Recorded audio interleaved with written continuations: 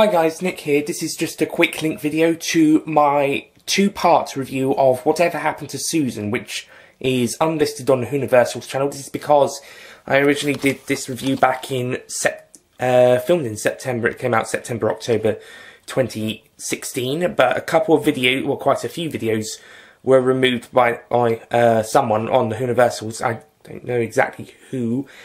We theorised it was going to be someone we were going to get as a member, and so we therefore fired them for this. Anyway, so those quite a lot of videos, especially from 2016, were deleted.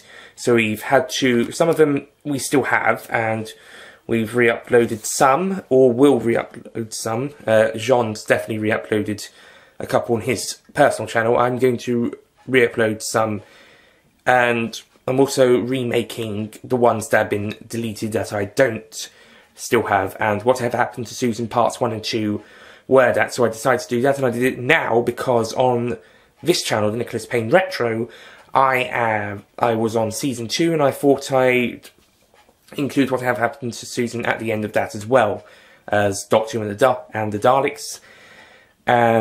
Similar to Dalek Mania and Adventure in Space and Time, will be following the 10th Planets and Dalek Invasion Earth 2150 AD after Season 3.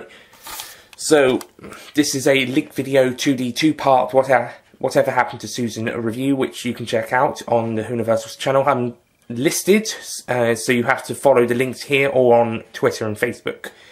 So, if you click below, there's both links, click on them and it will take you to the reviews. Alternatively, you can check it out on the Nick's videos playlist, and maybe the reviews playlist if we've still got that. So you just check them out, and yeah, thank you for watching, and I'll see you guys next time. The next review next Doctor Who review should be Galaxy 4. Don't forget to click below to subscribe to the official The Whoniversals YouTube channel.